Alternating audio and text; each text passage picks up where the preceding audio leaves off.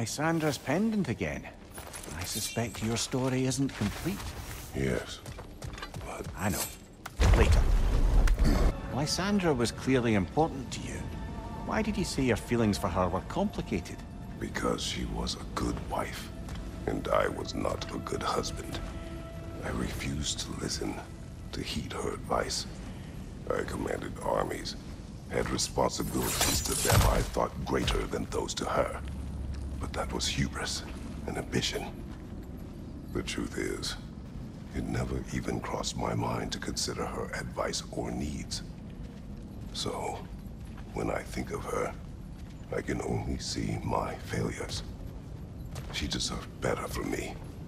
And that was long before my oath to Ares led to... All that was to follow. I understand, brother.